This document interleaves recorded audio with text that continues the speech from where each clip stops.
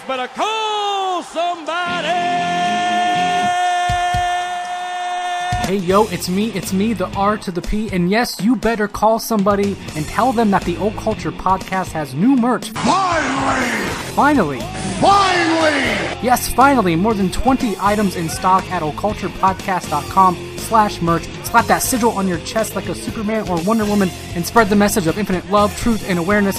Both unisex and women's fits now available in a slew of different styles, including high-quality American apparel, tees, tanks, crop tops, hoodies, and long sleeves, plus designs that show off your wokeness, and hats for the alchemist deep within you, because we are on a mission to Make America great again. Oh, no, Donald, you silly fuck. That's make alchemy great again. So transmute your wardrobe from lead to gold and conjure up occulturepodcast.com/merch.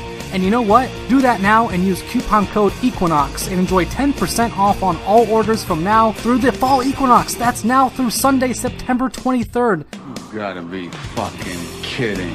Nah, dude, I'm not. I've labored for far too long on this to let this merch just sit around. 10% off through Sunday, September 23rd with the coupon code EQUINOX at occulturepodcast.com/merch. That's through the web store, not the Etsy shop. So follow the link in the show notes and manifest your heart's desire for some new swag, because what fun is casting spells and summoning spirits without cozy ritual attire? That's occulturepodcast.com/merch. Use the coupon code EQUINOX, that's EQUINOX, and get 10% off all orders for the rest of the summer. Now let's drop that needle and roll that intro.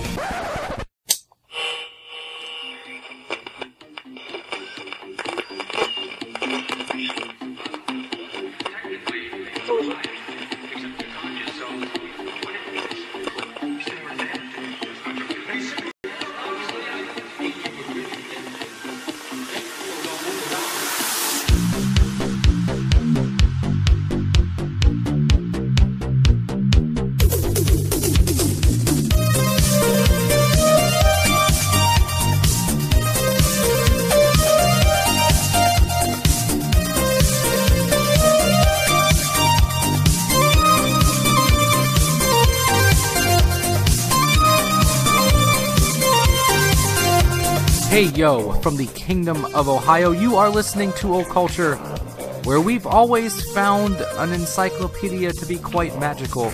But our guest this time around has taken that to a whole new level. I am your host, Ryan Peverly. Welcome to the show. Thanks for being here. Now, if you're like me and you're a fan of short stories, detective fiction, and the occult, then a book like the Weiser book of Occult Detectives is something you rush to pick up at the old brick-and-mortar.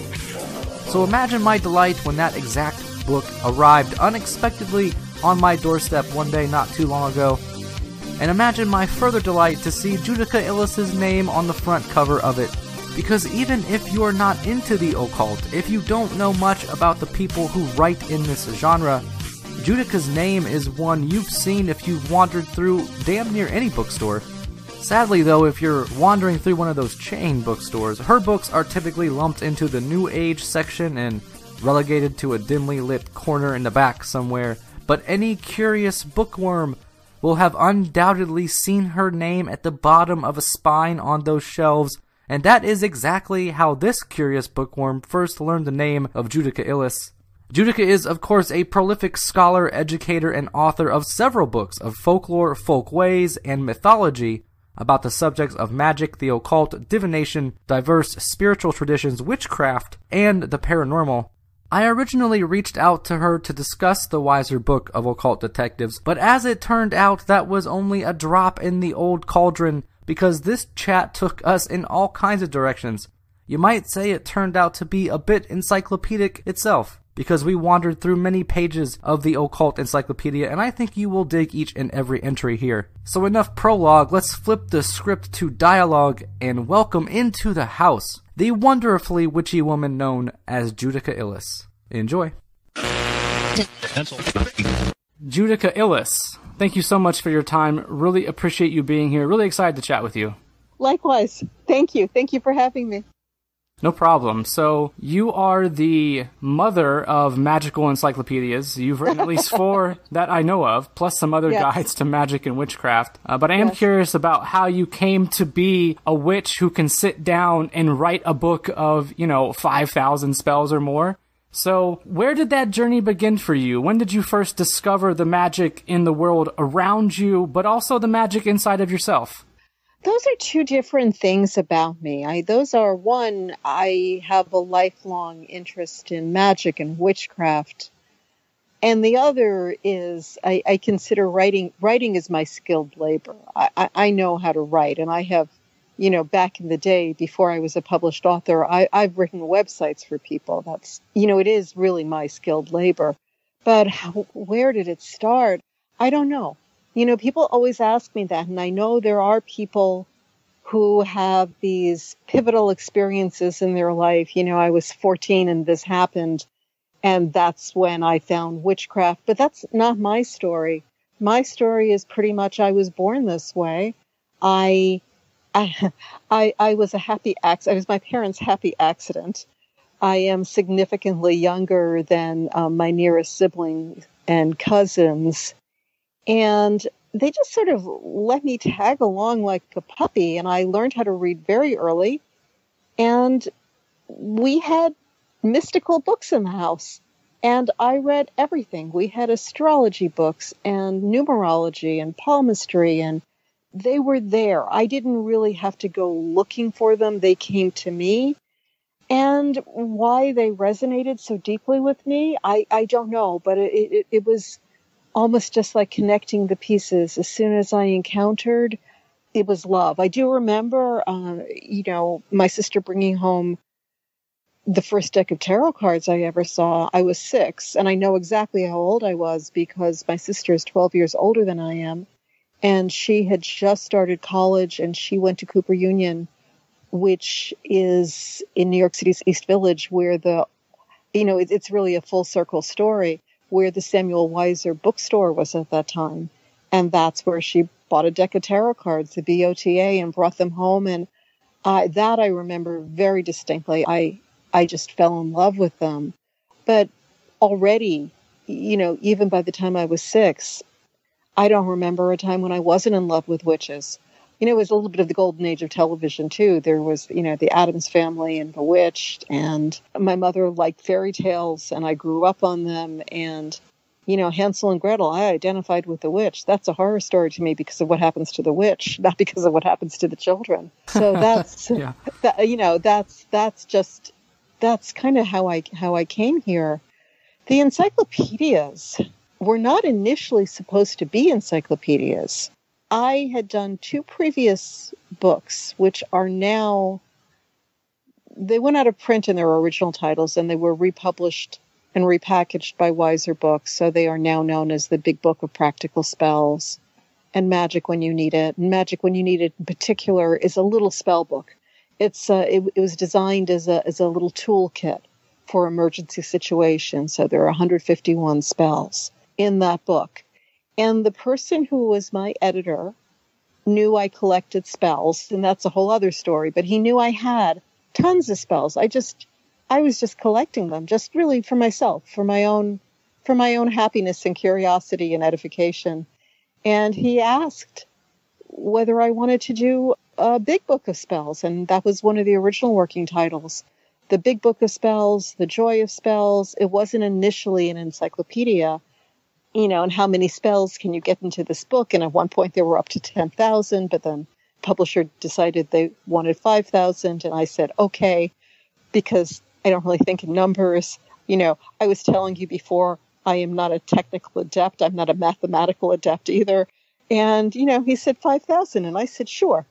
But neither one of us had thought about how many spells you could squeeze onto a page. It was supposed to be a 450-page book. I have a contract that I probably should frame for a 450-page book to be done in a certain amount of time. And it was really a nightmare because by the time I had written the introduction and stuck a couple spells in there, and the first spells I put in there were my favorites, which are these, really long Moroccan spells with, multiple steps and ingredients. And, I already had 100 pages, and clearly this was not going to be a 450-page book. And I spent most of that book writing the book, being convinced they were going to cancel it and I was never going to write again. And, I'd have to give back the money and I didn't have it anymore. And at some point they told me the publisher changed the name of the book to Encyclopedia of 5,000 Spells. And I was so relieved because I realized at that point they weren't going to cancel it. Once they were calling it an encyclopedia, and it was originally the Element Encyclopedia, and Element refers to the publisher.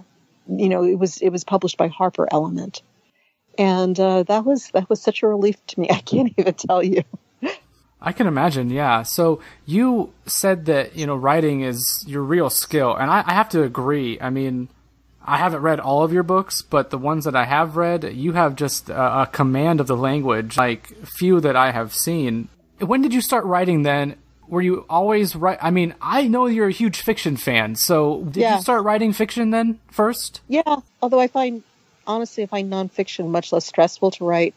English is not my first language, and that is, I think, an important thing about me. English is not my first language. And it took me a long time to speak it well. I'm the child of Hungarian refugees. I was born in the U.S., but they hadn't been here very long. And their command of English at that time was not wonderful. Then I went to elementary school in New York City, where I went to school with a lot of other immigrants. And, so, I joke that Hungarian was my first language, Spanglish my second, Ebonics my third, and then eventually I moved to New Jersey, where other children let me know that I was not speaking well.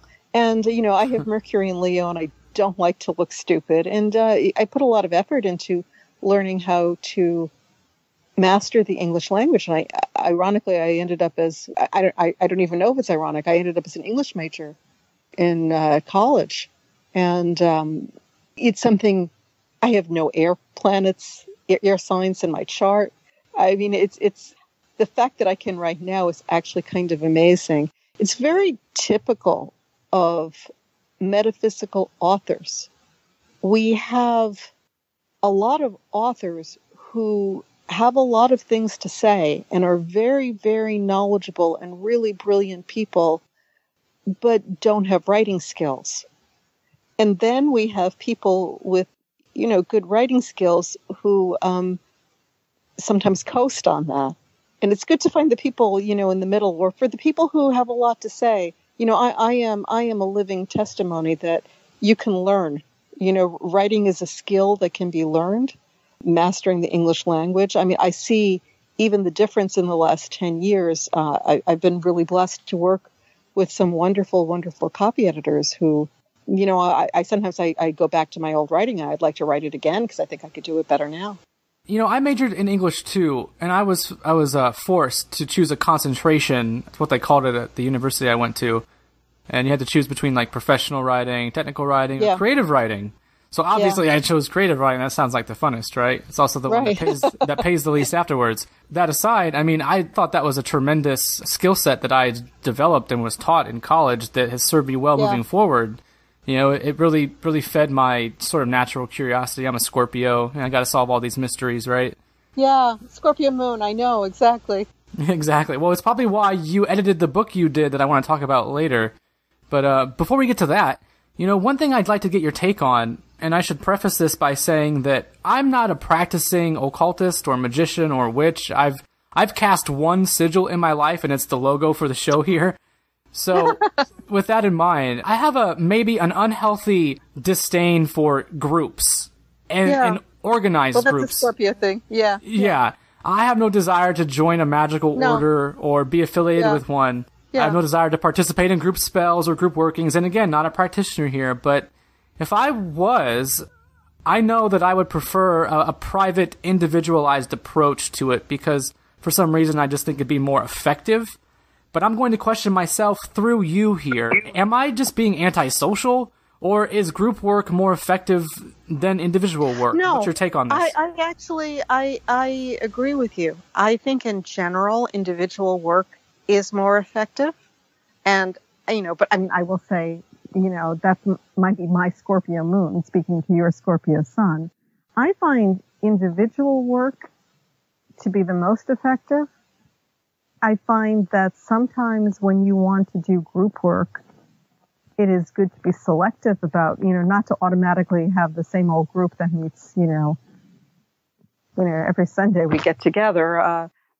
it is sometimes good to make sure, because the point of a spell, and when you begin a spell, and I teach spellcasting, one of the first things that you really have to determine is what is the goal of your spell, and to really be clear and concise as to what is it that, what is the change that you wish to occur, and what is the form in which that change should take. And I find that, people don't always, there is this assumption that everybody wants what you want in the same way. And even people who love you and want what they think is best for you might not be what you think is best for you. People are very complicated. And I personally find that individual work is the most effective.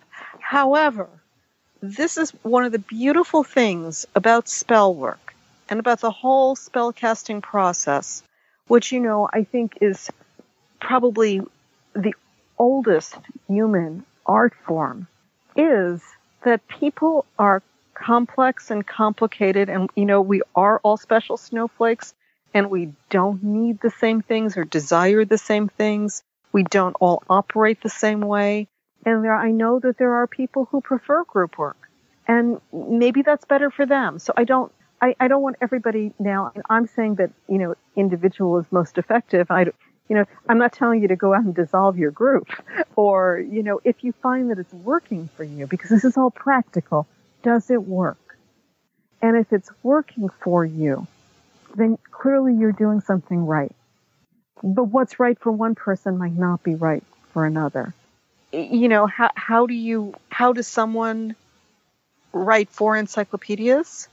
That someone has to be willing to sit in a room by themselves and be pretty antisocial, because otherwise, how do you write? I mean, you have to be productive.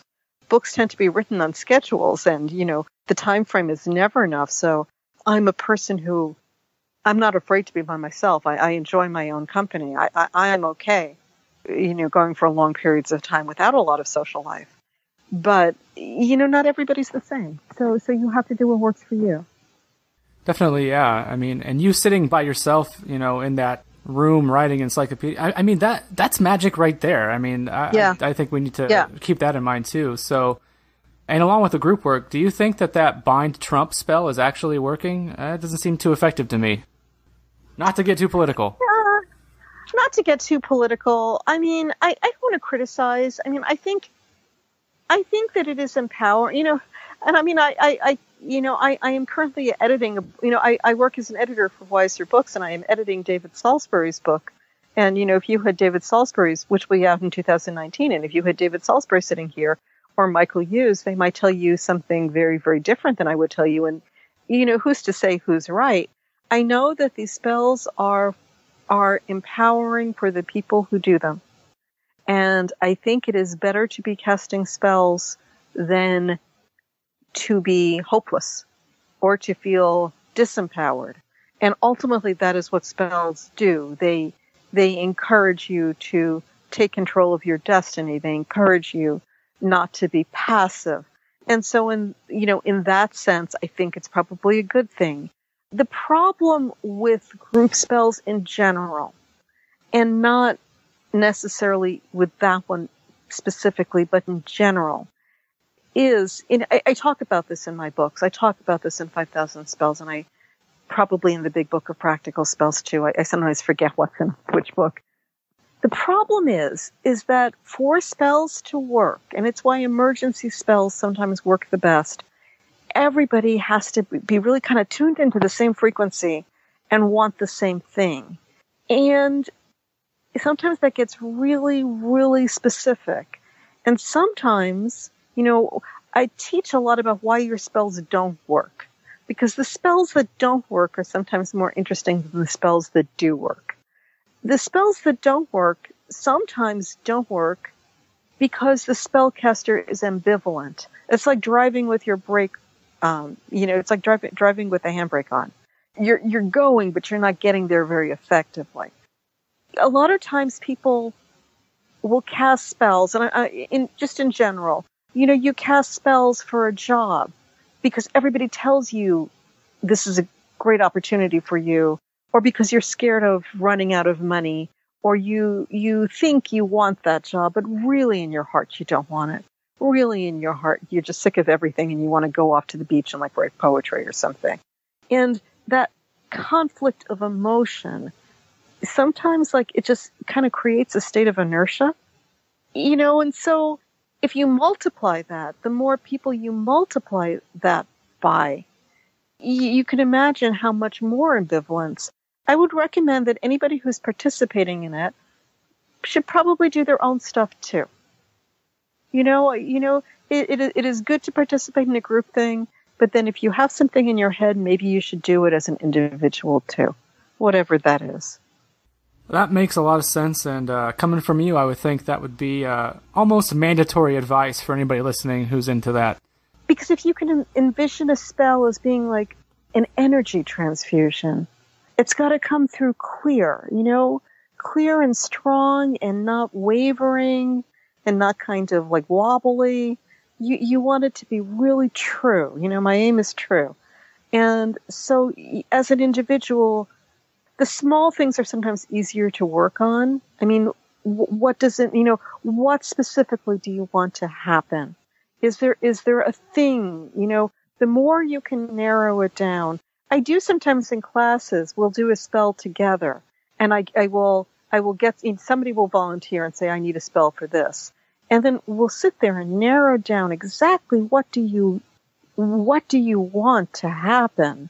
And it's easier said than done. But there are all kinds of benefits of spellcasting, and among them is clarity of vision.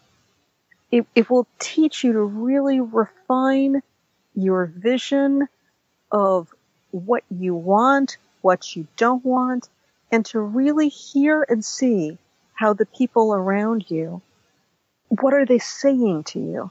How are they treating you? Spellcasting has lots of benefits beyond just the spell working. And I look at the magic circle like I do a circle of friends. Keep it small, keep it tight, keep it private. So yeah. But like I said, I'm not a practitioner here. But if I was, that would be how I would approach it for sure. I am. yeah, you are. So I say that from experience. I know that I've certainly done group work. I had a small coven. I was a member of a small coven at one point. And I think the most effective things we did for each other were, one person really, really, really needed a new job, desperately. And we were all in harmony on that. We wanted her to succeed. And, because, if she didn't get a new job, she'd lose her apartment, and it's like a whole chain reaction. And that was incredibly effective.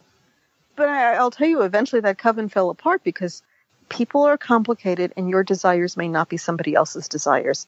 Even if they like you and they love you and they're your friend and they'll help you out in some circumstances, it doesn't mean that everything you desire in your life is exactly what the other person desires. Sometimes there's a conflict there. So where do you stand on spells that interfere with other people's lives, perhaps? I mean, because, magic, spellcasting is inherently sort of selfish. Like, it's really just meant to better your experience here, at least just from what I know, but you're more experienced, obviously.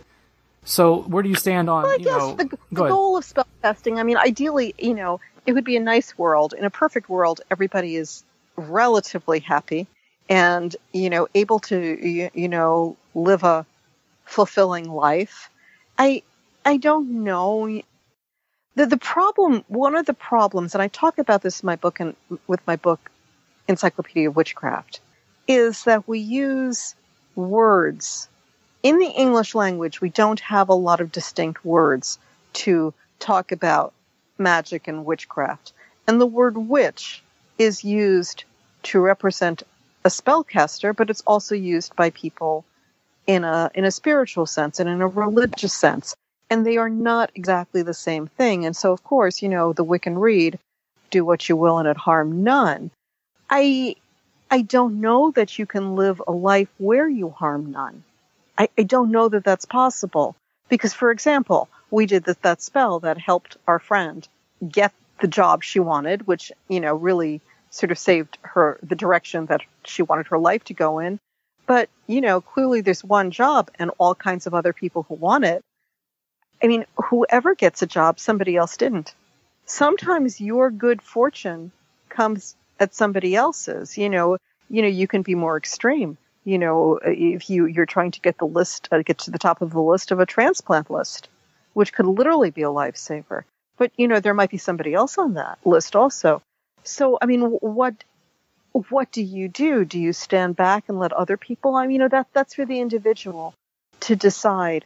There is a theory of magic it's one of the creation stories from ancient Egypt.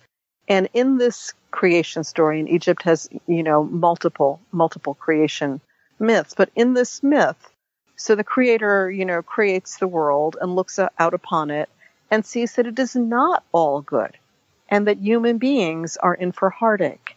And so magical energy, Heka, H-E-K-A in the Egyptian terminology, however, we've now bastardized the Egyptian word. Heka is created, magical energy, for humans to use to forestall heartache and the blows of disaster. And so it's a hard thing to say, but magic is all about personal gain. Every couple of weeks I get an email from somebody who's been watching Charmed and, not for personal gain. But, that was written as entertainment by people who are not occultists or practitioners. And television is usually a little ambivalent about, how witches and practitioners are portrayed. So that's not real. That's an entertainment device. It is all about personal gain.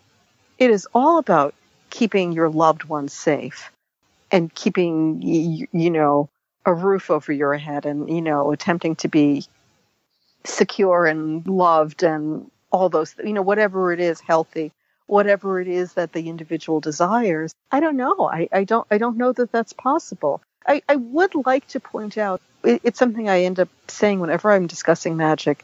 Magic is the type of energy that you can use, but magic spells and spellcraft and witchcraft have traditionally, for millennia, been the province of the poor and the marginalized and the disenfranchised, because there are other kinds of power in the world too. There's economic power. There's brute physical strength. And they're more efficient. If you've got enough money or you have enough cachet or whatever it is to bully your way into success, it is probably faster. Magic spells have traditionally been the province of people who either have a calling to the esoteric and maybe are just doing it because they had that calling for the ecstatic and the esoteric and the spiritual, and that's a whole other thing. But in general, and people sometimes look at spells and they seem negative or nasty or malevolent, but you have to appreciate these are the spells that were intended to keep battered women safe, to keep slaves from, having their families sold out from under them, to just provide yourself a margin of safety from people who could avail themselves of those other kinds of power. You do have to keep that perspective in your head, because, spells to bind Trump, if people are not casting spells, if they're frustrated enough, what are they going to do? Well, that is a fair point, and if that's the case, we should all be trying to bind all politicians, and not just presidents, but congressmen. They're really the ones that we got to watch out for. Oh, yeah, absolutely. I mean, he is just the tip of the iceberg. He didn't get there by himself, and he's not accomplishing what he's accomplishing by himself. Definitely, yeah. So, transitioning a little bit, I've heard you in many, many interviews the last few years, and there are a couple things I've heard you say before that I love to tease out here. The first is you love, and this is going back to your writing and your day-to-day job here, but you love the research process. I do. And as someone who has written all these encyclopedias, I think you'd have to, because you don't just sit down and write a book of, 5,000 spells. No. And I haven't published anything, but I do like to write on my own, well, when I can, I guess. But I also enjoy that research process. Probably why I do the podcast here, because it's really just all research. But I'm curious, what is it about that process that you enjoy so much? It's just intellectual archaeology. You're just digging. I don't know. It's my Scorpio moon. I like mysteries. I love any kind of a mystery. And you just start looking for things. And I find sometimes it is easier, like if I go to be a speaker someplace, it is easier if you are a one-trick pony, if you only have one thing you do, because then people know, what box to put you in. But I have a lot of interests. I find a lot of things very fascinating. And, people always want to know, well, where did the spells come from? I find people interesting. A lot of it comes from just speaking with people and people telling me stuff. I have a book called Encyclopedia of Mystics, Saints, and Sages. While I was writing that, every time I would find myself in a cab, I'd ask the cab driver who was protecting the cab. And, they'd pull off the road and turn off the meter and pull something out from under the front passenger seat that their grandma had given them. So interesting. So, I don't know, sometimes you're just wired certain ways. I loved Nancy Drew and Kay Tracy when I was a kid. I like a mystery, and it's all a mystery. So I love, how long did it take you to read 5,000 spells? But the researching, I was doing that for years before. The writing itself is one thing, but I had the material. I had most of the material already. So those are two different things, writing and having the material to report. I find writing to be work. I try to write well, and, I agonize about every comma. So for me, that's a job. But the research, it's so interesting, and you meet interesting people, and you learn something new every day. And just, the more you learn, the more you realize you know nothing and how much more there is to learn. Yeah, I think that's one thing that I've learned just the past couple of years doing this project here. So you can do one of these things the rest of your life, Judika: writing, editing, or researching. Which is it? If people would pay me to research, I would do that, absolutely. Actually, if I could do one thing, if I had to pick one thing, I would read cards. That is my really? True love. Yeah. Okay. Yeah. I've been a card reader. I've been a professional card reader since, it's scary. I think I'm in my 30th year of being a professional card reader. It's scary how fast the time goes. But that never gets old for me. And it's not the thing I do the most anymore. It's probably the thing I do the least, but it's what I love the most. Have you ever tried to read with a regular deck of playing cards? Yes, and there are people who prefer it. Really? Why is that? I don't know. I mean, first of all, it's innocuous. There are, for a lot of people, traditionally, conjure workers, a lot of folk magic practitioners, in Europe, Romani, they will read with playing cards. They're cheap. They're not obviously magical, and sometimes discretion is a good thing. It's not always safe. So, that discretion is a good thing. And I think it's harder. There's more of a skill involved. If you are reading with tarot cards, especially the Rider-Waite-Smith inspired cards, where every card is illustrated, including the minor cards, they tell you a story. And so it's a little bit easier. You don't have to remember as much. But if you are working with cards where, it's a 5 of hearts and a 4 of hearts and a 3 of hearts, and you're just looking at a card with some hearts on it, you have to really know what that card means. But if you're a diviner, in my experience, if you are really a diviner, you can divine with anything. And I say that because in an absolute emergency once, where someone needed me to read for them, and I did not have cards with me, I ended up doing a reading with Pokemon cards because that's what we had. Oh, shit. And it worked. It was a really good reading. So, in addition to the Pokemon cards, I guess what's the strangest thing you've divined with over the course of your life here? That would be it. Really? Okay. That would be it. I usually carry a deck of tarot cards with me, especially after that. I usually have in my purse someplace I have some kind of a deck because the situations arise. Is your go-to deck the Rider-Waite-Smith, or is it something else? I love a lot of decks. My go-to deck as a reader is the Rider-Waite-Smith because I find that it's so reliable. Sometimes I don't like reading with it because it is the deck that other people are most familiar with, and often people have very strong feelings about which cards they like and they don't like. And so sometimes I like to have an unfamiliar deck. You know, when I read, sometimes I'll have extra decks with me. I love the Halloween Tarot by Kipling West. I love that deck. You know, I have some decks, the Raziel Tarot that Rachel Pollack did with Robert Place. I have a Klimt Tarot.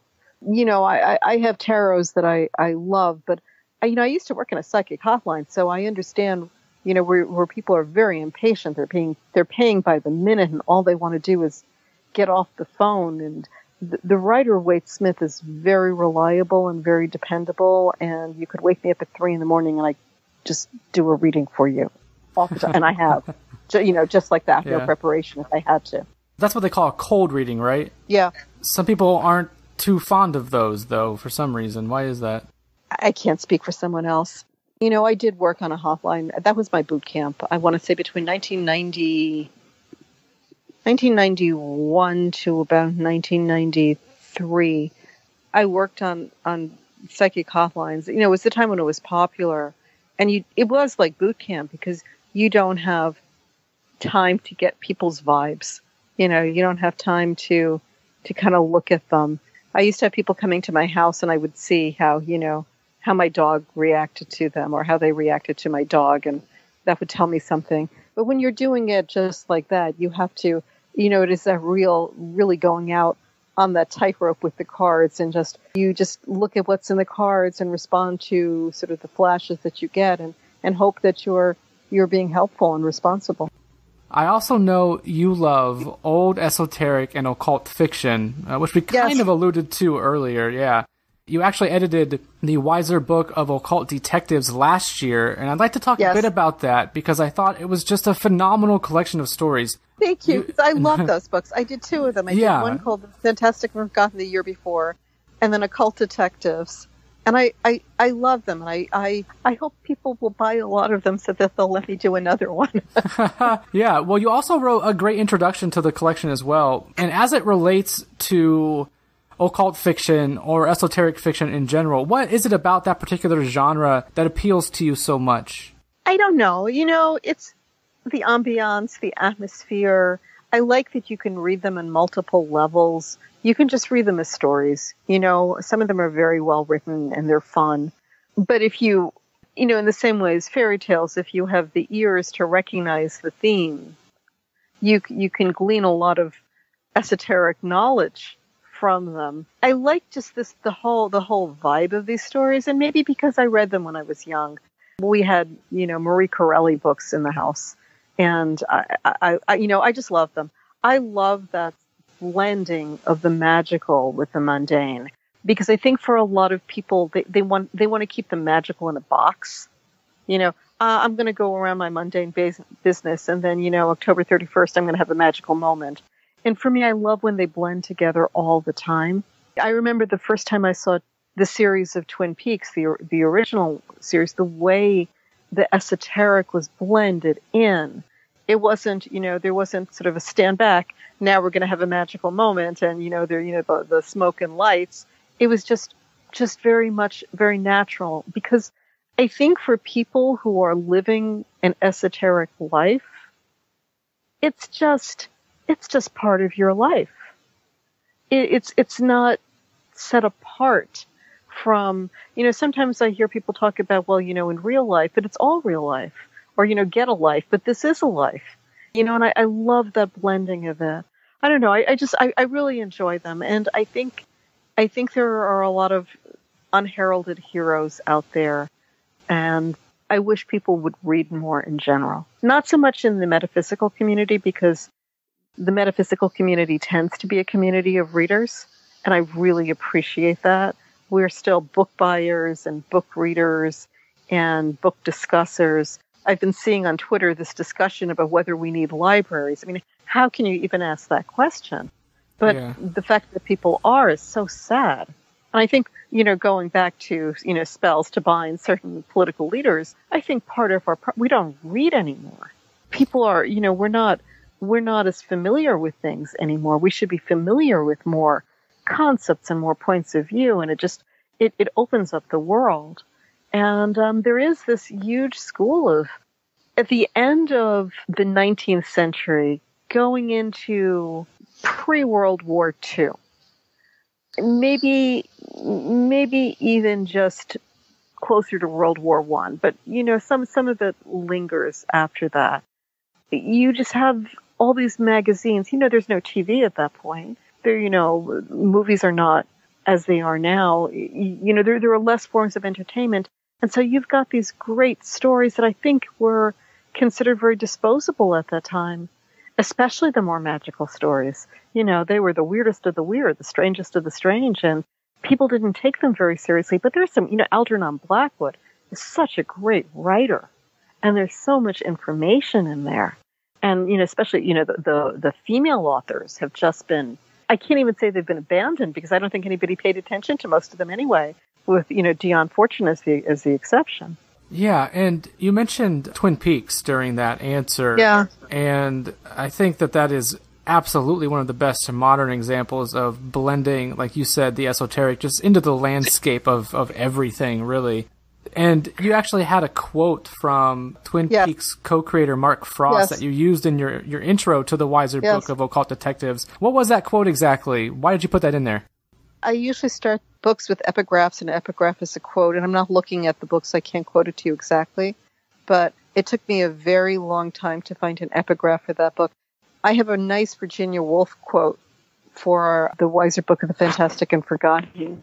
There's a very good Lovecraft quote that Lon Milo Duquette, he wrote the first book in that series, and he got that quote before me. And I was looking, and I had bought the book, The Secret History of Twin Peaks. And Twin Peaks is a large part of my life, because at the time it first came out, I was married to someone who worked at ABC and who actually worked on the advertising for that show. He worked on the marketing and the advertising. So I was very, very aware of that show. I mean, it's actually it's a funny story, because ABC did not expect it to do well. And he used to put things on, he used to bring home pilots for me. And he would tell me I watched television wrong, because I watch very intently. And he would bring home stuff, and if I liked it, he would go, I was his market research. If I liked it, it was the kiss of death. But I remember so distinctly, he told me, this isn't going to do well, but you should watch this. It's slow, and you're going to like it. And I did. And when Sarah Palmer has her visionary experiences early in the show, I cried, because I don't think I'd ever seen similar visionary experiences, A, portrayed, and B, treated with respect. So that was very, very profound for me. I had bought The Secret History of Twin Peaks, and I had not read it because I was busy with the book. And then on a day where, I took a break, I flipped it open, and there was the quote. And it is a quote about how mystery leads to wonder. And if you have the book there, now I feel bad that I don't have a copy of the book here, because I'd read it out loud. I do have it here. Let me just read it real quick. So this is, as you said, from The Secret History of Twin Peaks by Mark Frost, who co-created the TV series with David Lynch. But the quote is, "A wise man once told me that mystery is the most essential ingredient of life for the following reason. Mystery creates wonder, which leads to curiosity, which in turn provides the ground for our desire to understand who and what we truly are." Yeah, isn't that beautiful? It is beautiful. And, I have to tell you, I read The Secret History of Twin Peaks about a year ago in preparation for an episode that I did here on the show about it. And that quote did stick out to me. I actually highlighted it in the book because I thought it was so cool. Yeah. Yeah, that's great. Mark Frost is a really good writer. He has some novels also, which are really wonderful. What do you make of Twin Peaks: The Return? I've watched it in its entirety 3 times at this point. I loved it.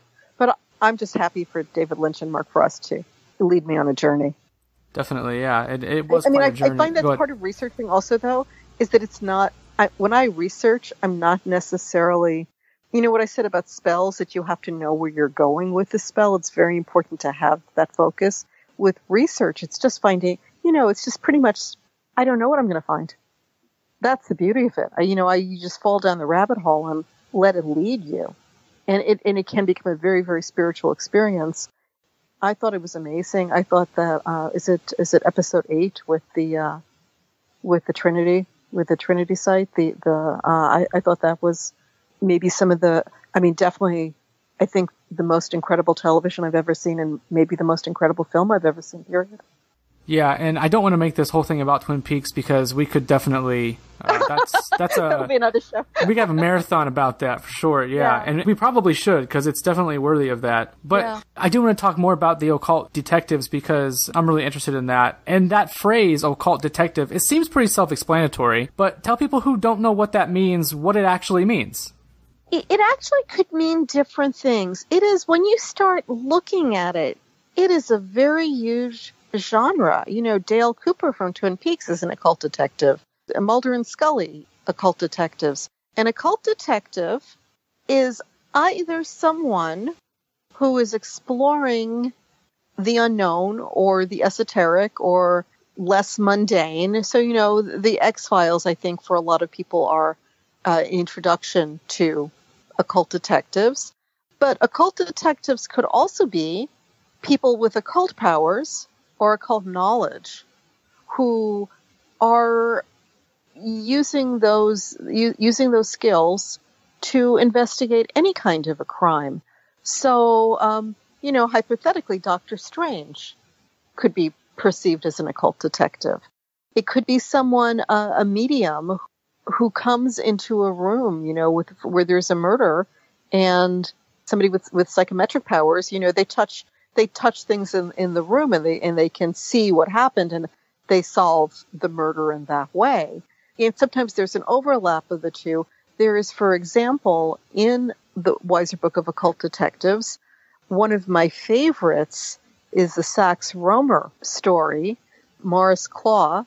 And Sax Rohmer's more, he's well known for writing the Fu Manchu stories, but he also created other characters. And Morris Claw is the dream detective. And he solves most of the crimes are fairly mundane. There's an esoteric story. He features in about 12 stories. And I'm telling you this off the top of my head, the exact number is in the book. Most of them are fairly mundane. He solves a theft or a crime he goes into the room and he goes to sleep and he dreams it. And he dreams up the solution and can see it. And I find all these things so fascinating. I do as well. And you mentioned some famous examples, Dale Cooper from Twin Peaks, Mulder and Scully from the X-Files. Who else in literature specifically would people know of that would be considered an occult detective here? There are examples in the book. They tend not to be as popular. It's interesting because, of course, Sax Rohmer, is most famous for Fu Manchu, and Arthur Conan Doyle, most famous for Sherlock Holmes. But he also had occult detectives, and there's an example of one of those stories in the Weiser book of occult detectives. I think Dr. Van Helsing in Dracula is one that people are very familiar with. What exactly happens? Here we have this situation that is not a run-of-the-mill situation, and so you bring in someone who has, not run-of-the-mill skills to be able to actually see what's going on. A lot of people identify Van Helsing as the first of the occult detectives, but it's an old genre. There are Chinese and Jewish examples, folkloric examples that go back centuries. So in the English language, probably Van Helsing would be the first of the famous ones. There's, the Umberto Eco book, Foucault's Pendulum. You could argue that, The Name of the Rose, is that an occult detective? You can argue these things. Agatha Christie has got her more esoteric stories were never as popular as the cut and dry. I think she's another one who sort of got, this is the box this is the box we like for you, and so stay in it. But she had some interesting. She has the one from ancient Egypt. She's got some very interesting stories also. Yeah, you mentioned Van Helsing from Dracula. That was in 1897, and like you said, he's widely considered the first occult detective, but you have stories in the book that go back further than that, so definitely not the case there. And let's back up to 1841. This is when Edgar Allan Poe published The Murders in the Rue Morgue, widely considered the first modern detective story. I know it's not really occult, but the main character, C. Auguste Dupin, He's so good, and his methods just always struck me as legitimately supernatural, and I mean that in the most literal way, just so bizarrely abnormal, but in like the most brilliant, positive way. Is there any way we could pigeonhole him into this subgenre? Sure. It's very fluid. I always think that, you know what I mean? And, at the end you end up in sort of fan fiction where you're pushing the envelope. I'm very fond of Sherlock Holmes. And I think Sherlock Holmes, it's all about the logic and rationality and observation. But he plays the violin and he meditates and he's Ethiopian. And, I don't know. I'm not sure that there isn't some visionary impact in there also. I think there has to be. It seems like they're just too sharp. They're too sharp for the average. Right. Yeah. I agree. Well, speaking of Sherlock Holmes, I don't remember where this was from, but I read that scholars trace the beginnings of the occult detective genre to after Sherlock Holmes first appeared in 1887. And we just said, that's not the case. You have stories in here that clearly predate that, which means the genre is older than people think. And you may have already answered that, but how far back does it really go? Can we trace a line there, or is it sort of we have examples here and there, but we're not really sure? It's interesting that you say that because there is a whole school, and I want to say that there is an author named Tim Prassel whose research is on pushing the genre and trying to establish exactly when, can we pinpoint when the first occult detective story exists. And the first one in my book is from 1855, and it's called The Pot of Tulips by Fitzjames O'Brien. And in context, you have to put it in context with the rise of spiritualism and the Fox sisters. And all of a sudden, the occult, which most of the witch panic had died down by the 1700s, but there were still occasional witches being executed here and there. And for most of the past 2,000 years, it has not been acceptable in Western society to be too interested in metaphysical topics. Pretty much, this is ancient Rome, not a witch-friendly society. So this goes back before even the church. All of a sudden, in the mid-19th century, you have this explosion where it has many roots. You have the spiritualists. You have this fascination with, the post-Napoleonic Egyptomania, the fascination with ancient Egypt. And ancient Egypt is probably the last magic-friendly society. And, and then you have the Civil War, and then spiritualism. They were having seances at the White House. And Lincoln attended at least one of them. So, in the whole concept of the Ouija board, post-exorcist, it's all about, oh my God, don't use it. It's dangerous. It's satanic. But originally the whole concept of the Ouija board or the spirit board was so you didn't have to hire a professional medium. You could contact your own dead in your own house privately. And in the fact that they were sold and open, it was a whole different way of looking at the occult. So I think stories that had been told privately and secretly, and in my book, Encyclopedia of Witchcraft, I talk a lot about fairy tales, because you'll find a lot of magical and shamanic information embedded very quietly in the fairy tales, if you know how to listen for it. All of a sudden, you didn't have to do that. And at this time, and in further context, you still could not publish nonfiction books on witchcraft and the magical arts. That for various reasons, depending where you were, that was still not legal. But you could talk about it in a story. There's a great story in this book about a woman who solves, it's called The Dead Hand, and the detective is Diana Marburg, and the story's from 1902, and she solves a murder via palmistry. She's a professional palmist, and she's a society girl, and she doesn't really need the money, but she's, very devoted to palmistry, and she does parties. And as a tarot reader, I've done parties back in the day. I've done baby showers and bridal showers, and, you sit in the corner, and it's part of the entertainment for the guests. And I enjoy the whole genre where, in some ways, even though these are pulp stories that were, I think, maybe in some cases even by their authors expected to be disposable.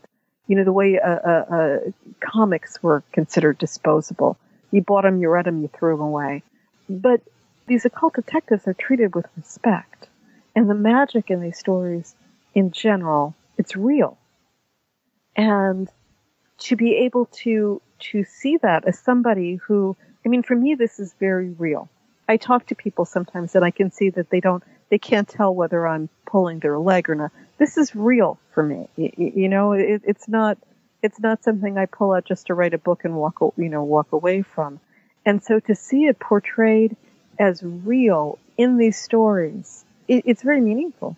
Yeah, your stories range from the years 1855 to 1922. You mentioned a couple of things that happened during that time frame, the spirit board, the Ouija board, and then the rise of spiritualism. A couple other things that listeners might be aware of. This is also when the Golden Dawn popped up. This is also when the Theosophical Society was formed. So it's an interesting date range. Right. And, you know, I grew up as a child and as a young person in the 60s and the 70s, where you have this other explosion of the metaphysical. So, I mean, I think sometimes it's just the force is too strong to be contained and it just pops out. But I see, you know, there's all this sort of advertising now, but we live in this, this renaissance of the magical arts now and the tarot. And, you know, I just hope it lasts. I hope this is forever because, you know, these are beautiful, wonderful, powerful things. Yeah, and you mentioned people threw out these stories because they were the old pulp fiction magazines that people just discarded so haphazardly. And you grew up obviously in the post-pulp fiction period, but were there any remnants of these stories lying around anywhere? Did you ever stumble across any in your youth? Yeah, I did. I mean, we had Marie Corelli novels. I don't know. You know, it's funny. I look back and see what I had. We lived in Elmhurst, Queens, in an apartment. And I live with, you know, in a very immigrant community. And I look and I see, and I think I can name exactly, you know, the books that we had in our house and in, you know, my relatives' houses. And, you know, these are the albums we had. And these are, you know, because it wasn't that much. I can literally name everything that was in there. And I'm not quite sure how we got some, but like, how did this turn up? But we had Marie Corelli a book called Ziska, The Problem of a Wicked Soul. And it's a reincarnation novel. And I just, to this day, I'm a sucker for a reincarnation love story. I love them. And I just, you know, it was mind-blowing for me to read these things. I just thought it was fabulous. And I've read a lot. I am a compulsive reader. If I am sitting, like, at a table and no one is speaking, you know, if I'm by myself and there's nothing else to do, I'll read the back of, like, a cracker box or something.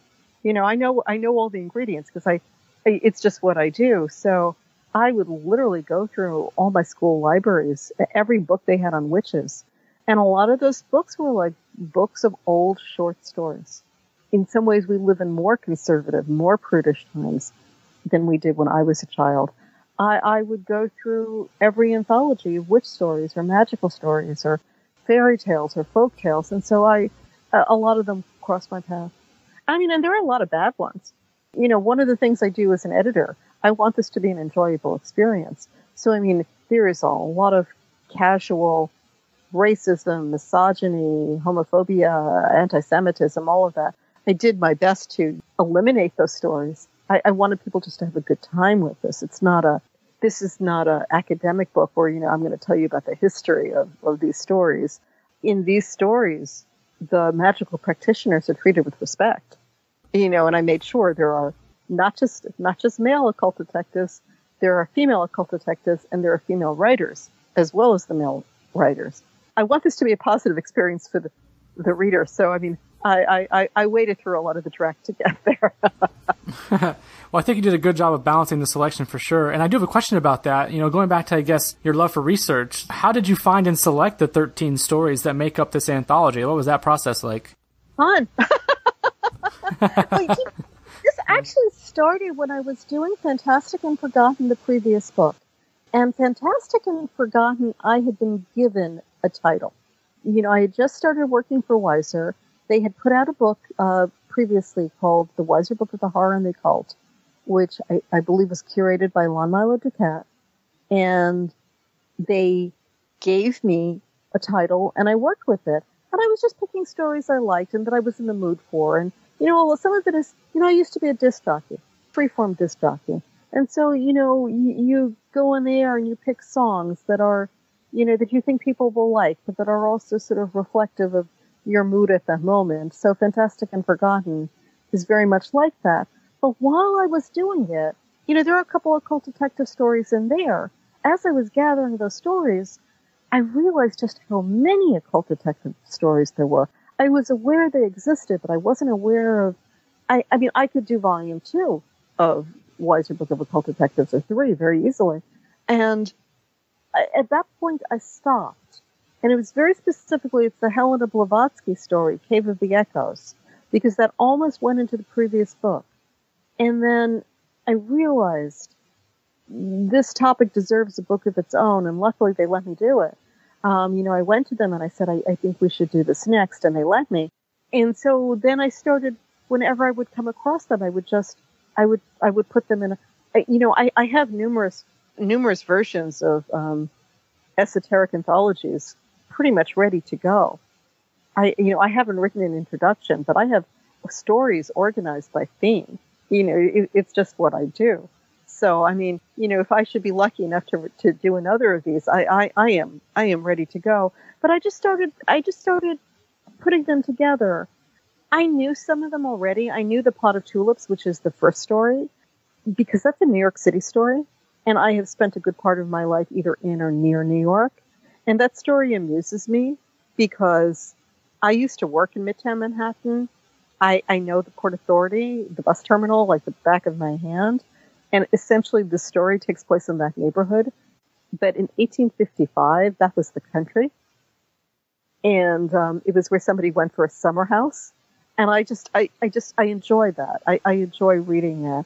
I had some of the others. It is very much like putting together a program.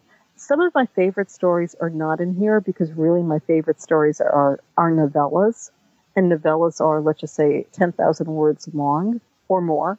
And if people are going to buy a book, you need to have a certain number of stories in here. This one has 13 stories in this one. The previous book has 18 stories. I don't know, will people pay for a book with only 3 stories, even if they're really good stories? I don't know. But, I really wanted to have... There's a story called Ancient Sorceries. And unless you are very scared of cats, if you have not read it, you should read it. It's a wonderful story, but it's long. I have not read it. Who's the author? It's another Algernon Blackwood. And there is an Algernon Blackwood in here, and I love Algernon Blackwood. There's another story called Sand. That's a wonderful story. Algernon Blackwood is one of my favorite writers, but a lot of his books are lengthy. They're not novels. The one in here is A Victim of Higher Space, featuring John Silence, Dr. John Silence, which is such a great name. And Dr. John Silence in this one does a little bit more detecting. In Ancient Sorceries, someone comes back from a trip to France and tells the story about a stay in a village. And I don't want to give away more of the story. But in that one, Dr. Silence just basically listens. He is silent. So he isn't doing as much. There's another one, Sheridan Le Fanu. I have the story Green Tea in here, which I love. And a lot of these stories have twists. I don't want to give away too much. But the story that I really wanted to have was Carmilla, the vampire story. Which, again, is a story where he's really, a lot of it is he's listening to the story. It's his case notes. But Green Tea is a great story also. Yeah, and that was my last question about the book here, was to just tell people a little bit about the stories and some of the authors, because we've sort of peppered them throughout the conversation here. But 2 people you didn't mention who have stories in here are Helena Blavatsky and Dion Fortune. Sir Arthur Conan Doyle does too. So did you have a particular favorite among the 13 here? There isn't a story here that I dislike. Do I have a favorite? I really like that Helena Blavatsky story. I like the Dion Fortune. Dion Fortune, out of all these people, is probably the best known for writing occult fiction. People know her for her novels, The Sea Priestess or The Goatfoot God, but she has a series of short stories featuring Dr. Taverner, her occult detective. Those are some of my favorite of her works. They're just wonderful. There's also one in the previous book, in Fantastic and Forgotten. I don't know. That's like saying, which of my children do you like the best? That's a very hard one. I don't know. I love Algernon Blackwood. This is not my favorite Algernon Blackwood story, but I really like him as a writer. I like the Elmer Vance stories. That's a great one. The thing with these stories is many of the people who wrote them were occultists. I get my books mixed up. So I know which stories in which book, so there are a lot of Golden Dawn authors in these two compilations, authors who were members of the Golden Dawn, but who also were writing because, this is how people got paid. They got paid by the word sometimes. So you have this combination of entertainment or an attempt to write a story, but also, their knowledge shines through. They're just fabulous. Helena Blavatsky claims that story was not fiction, though. This story, it's a mysterious disappearance. It is the case of, that could be a Dateline story. The story she has here could be a story that you would see on Dateline. Yeah. But she claims that it was not fiction. She claimed that one of her relatives, there is a shaman who solves the crime through shamanic means very dramatically at a party. And she claimed that one of her relatives was actually at the party and told her about it. And she wrote various versions of it. And she spent most of her life, good parts of her life, very financially challenged. So, she supported herself sometimes by, among other things, as a writer of fiction before her bestsellers, her nonfiction. That's a great story. Yeah, and her story it's probably more real than anything you do see on Dateline, but that's just me. Yeah. So, Judika, I want to wrap up with one more thing here. In addition to all that you've published already, you actually have an unpublished manuscript about fertility and infertility. I've heard you talk about it a couple times. I haven't really heard you go into detail about it. It seems like another encyclopedia in the making, perhaps. So, tell us a little bit about that. Like, how does one collect enough words for a manuscript about fertility? Well, if you do it long enough, you collect enough words. It is, in some ways, I realized later that it is sort of the template for 5,000 spells. I have been studying the magical arts all my life, but that was something very personal for me. I didn't set out to be a metaphysical author. At a point, I had a fertility issue of my own, and this is I was a forerunner, fertility technology, industry, everything. And I was not satisfied with the answers, the suggestions and solutions that were offered to me medically. And so I was convinced that there would be a book. I knew there were folkloric methods of healing infertility or providing fertility. And I was so sure that there would be a book about this that I went to a bookstore to look for one, and I couldn't find one. So I just started looking and researching for myself. And, I am my own testimonial. I do have 2 children now. And I just started looking. But eventually, this is almost if you look into the abyss looks back. Eventually it hooked me in. The topic hooked me in. And there's so much of it.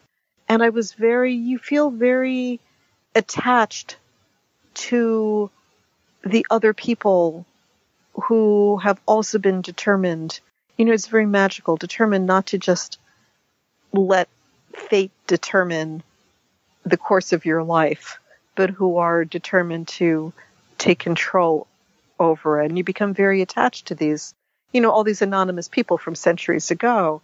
And I just started researching and compiling and organizing just because, I enjoyed it. And it was just for myself.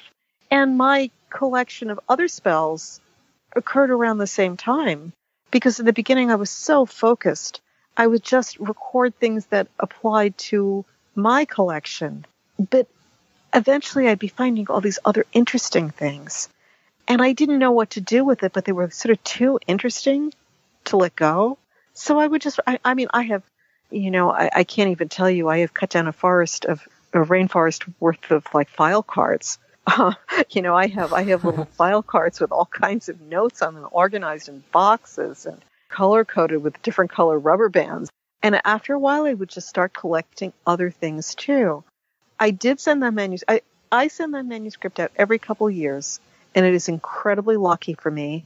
No one has ever published it for reasons because it is too overlapping. It has spiritual and magical and physical and booksellers. Where do you put it on a bookshelf? And that is still an issue. It has a chapter of magic spells in it. And when I sent it out to a publisher, he rejected the book, but said, would I expand that chapter of magic spells into a more general book? And that's how I became a metaphysical author. I am working now on another kind of encyclopedic book for Harper One that will be out, I think, at the end of 2019, another spell book. But I think once this is done, maybe I'm going to go back and try to publish that fertility book again. Yeah, I think you should. And I'm glad that I think, there's this old phrase, I don't know how it's worded exactly, but it's something like, if you think there should be a book about it and there's not one, then you should be the one to probably write it. Yeah, I think so. I tell that to people. People write to me and they want me to write these books. And they tell me, you should write a book that says this and this and this and this. And I always turn around and say, if you can see the book, that's your book. You need to write that book. Absolutely. I would agree with that. So, Judika, this has been really cool. I appreciate you hanging out for as long as you did. I know you're extremely busy. So before we go here, tell people where they can find more of you and your work if they're interested. Oh, well, I hope you're interested. My books are really well distributed. I'm very lucky for that. So you can find my books literally wherever fine books are sold, online, offline. If you look at my website, www.judikailles.com, it really needs to be updated, but you can see my encyclopedias on there and you can get a sense of what's in them. And I can be found on Twitter, on Facebook, on the web. On the web, anywhere across the web for sure. Yeah, we'll link everybody to those places in the show notes for sure. So, hey, thanks again for hanging out. Thanks again for your time, and I will talk to you soon. Oh, my pleasure. Anytime. That was fun. And there you have it. My thanks again to Judika Illes. What a fountain of youth and knowledge she is. And I'll tell you, much like the last episode with Aidan Wachter, I really vibe with Judika's general approach here. We have so many things in common, and it is absolutely crazy to me that we do, because we come from very different places.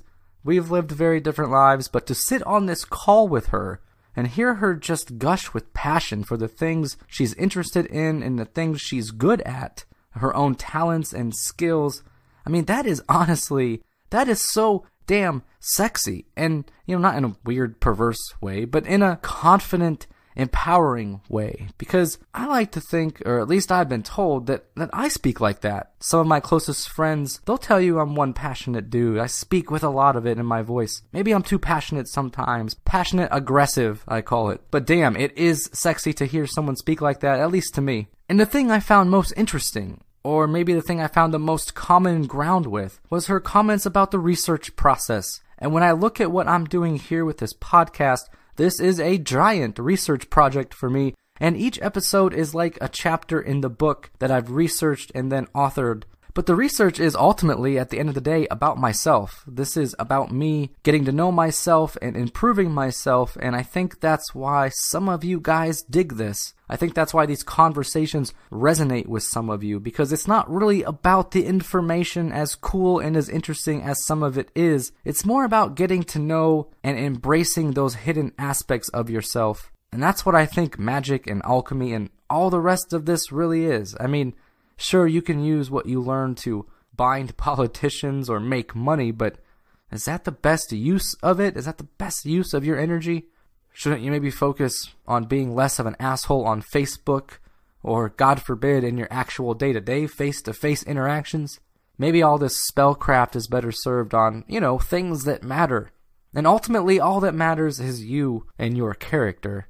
And how about that fertility manuscript we chatted about? Why a publisher wouldn't want to publish that is beyond my realm of comprehension. And that may inherently be the problem of publishing these days. Things have to seemingly fit into boxes with labels on shelves. I can only imagine the frustration Judika has with that, considering this manuscript sounds a lot like a passion project of hers. And who knows, maybe the newly established Occulture Media will venture into publishing and try to do something with that.